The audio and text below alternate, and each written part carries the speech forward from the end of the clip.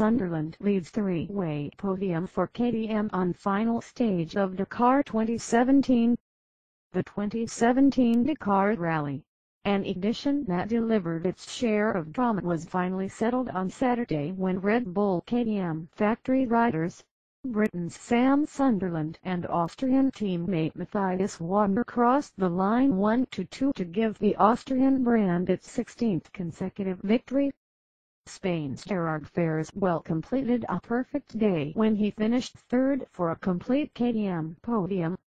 Sam Sunderland and Matthias Walkner not only succeeded in taking the top two spots, but also to complete the rally for the first time. Both had retired injured in earlier editions. Sunderland went into the final swift 64km time special with 33-minute advantage on his KTM 450 rally and the task of holding his nerve and getting the job done. He completed the stage in a comfortable 6th place and sacrificed only a couple of minutes. After almost 9,000 kilometers through Paraguay, Bolivia and Argentina, he topped the overall time sheets with a total time of 32:06.22 hours. It was also an excellent performance by Walkner, who exited in 2016 with a broken leg that kept him out of competition for much of the past season. He was under slightly more pressure on the run to the finish as he had two riders, Gerard Fares and Adrian van Beveren, the eventual stage winner, in hot pursuit. Walkner finished fourth in the stage and was 33 seconds off the leading time, which was enough to preserve his position. Sunderland and Walkner stepped up and delivered for the Red Bull KTM factory racing team after teammate and 2016 winner, Toby Price of Australia, went out in the fourth stage after crashing and breaking his leg in 4 places.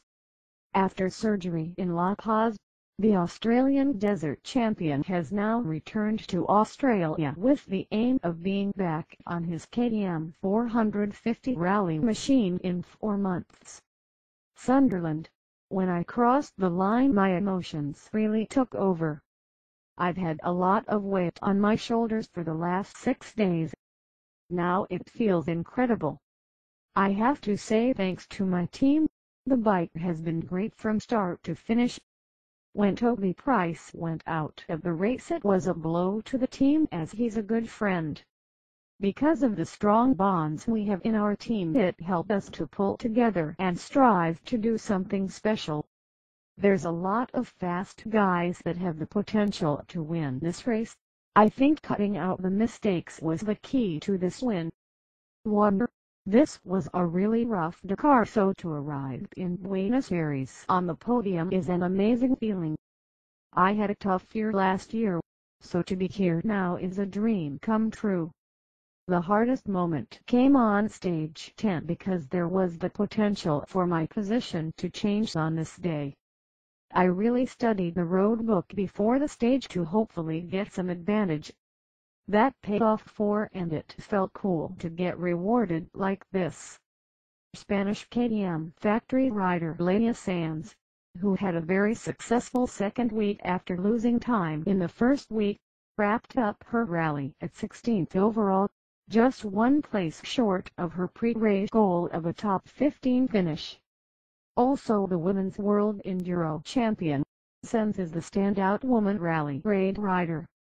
KTM first won the Dakar Rally in 2001 and has topped the podium every subsequent year, with the exception of 2008 when the race was cancelled on the eve of departure because of terrorist threats in North Africa. It regrouped for the 2008 edition, held for the first time in South America, where it has developed a huge following and is an annual sporting highlight. The sport is also attracting a new generation of South American rally raid talent. The 2017 edition started in Paraguay, traveled to the high-altitude regions of Bolivia and then south and east through Argentina. The already extraordinarily challenging 2-week event this year introduced new navigation and levels of difficulty. It was also plagued by extremes of weather. Temperatures from the 40 degrees Celsius to freezing, altitudes up to 4,500 meters, torrential rains, flooding, and in the last week, the massive landslide in Argentina that not only destroyed a village but left teams and vehicles trapped for 24 hours.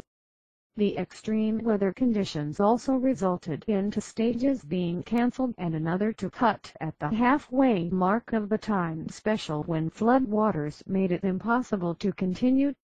Alex Doringer, KTM's division manager Enduro and Rally, the Dakar.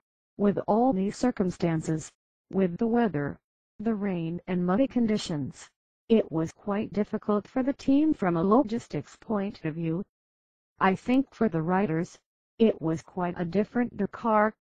There were not as many kilometers of special stages, but it was intensive both physically and mentally.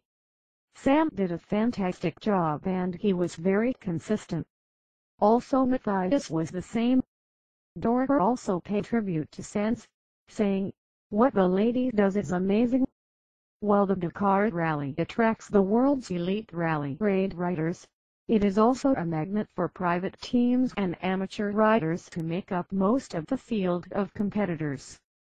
97 of the original field of 146 were at the finish in Buenos Aires. The remarkable spirit of the Dakar was perfectly captured in incidents. Speaking from his hospital bed in La Paz after a massive crash in the 4th stage, Price said his biggest regret was letting down his team.